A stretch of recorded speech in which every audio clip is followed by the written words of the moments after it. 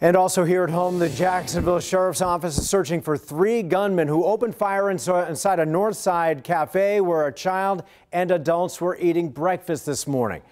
You're looking at the scene at King's Cafe Bunker at Bunker Hill Boulevard. We were told an employee was shot. On your sides, Nick Perot joins us live from that cafe. And Nick, I understand you can see bullet holes in the walls. Well, Jeff, that's right. Actually, here from the outside, you've got 1, 2, 3, 4, 5 bullet holes. And through those holes, you actually can see one that goes through the wall there at the counter. Now, we can tell you here that, again, while this was during breakfast time, we're told from Jacksonville Sheriff's Office there was 1 adult in there as well as that child.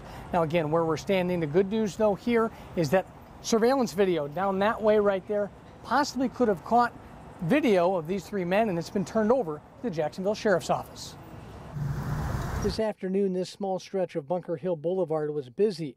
Fortunately, that was not the case this morning when multiple shots were fired into the King's Cafe. They got into a black, possibly a Chevy Impala or a Chrysler 200.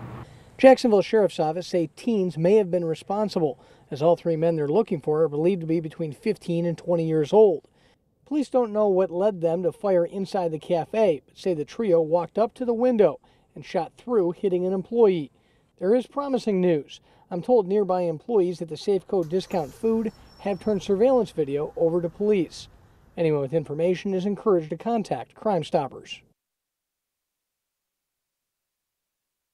Here live again, we're talking about a black Chevy Impala possibly, or as well as another dark vehicle. Again, black Chevy Impala or Chrysler 200. So Chevy Impala or Chrysler 200 leaving the area.